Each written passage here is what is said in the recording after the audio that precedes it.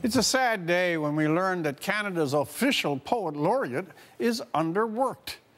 Mr. George Elliott Clarke is the gentleman in question, a professor, a prize-winning poet appointed in early January.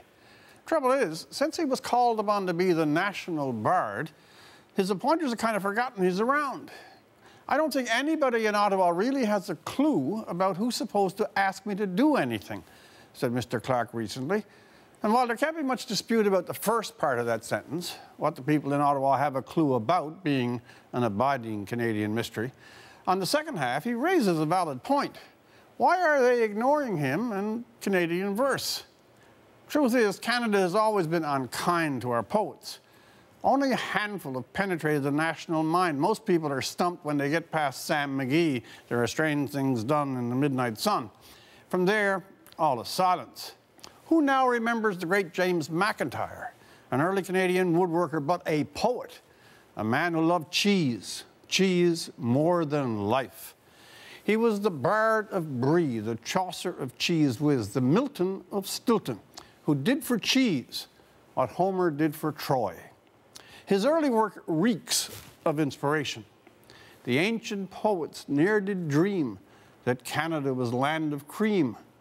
Where everything did solid freeze, they never hoped or looked for cheese. McIntyre saw in cheese what lesser poets saw in love and beauty. He could be picky, though. Our muse, it doth refuse to sing of cheese made early in the spring. When cows give milk from spring fodder, you cannot make a good cheddar. Imagine what this man could have done for Kraft Dinner. McIntyre dreamed dreams, his majestic prophecy of a 10-ton cheese out Coleridge's Coleridge, who hath prophetic vision sees in future times a 10-ton cheese.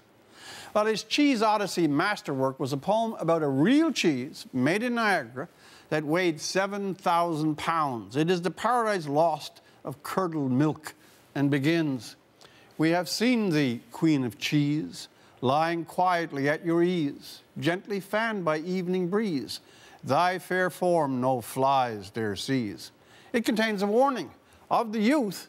Beware of these, for some of them might rudely squeeze and bite your cheek. Then songs or glees we could not sing, O Queen of Cheese. And climaxes with, "May you not receive a scar as we have heard that Mr. Harris intends to send you off as far as the world's mighty show at Paris." Now, he was not, alas, a poet laureate. No parliamentarian tickled his fancy, but perhaps that example will wake our current MPs to do their duty and send Mr. Clarke some prompts and cues to fire up his unasked muse. No poems or odes for cheese. We've had enough of these. For the National, I'm Rex Murphy.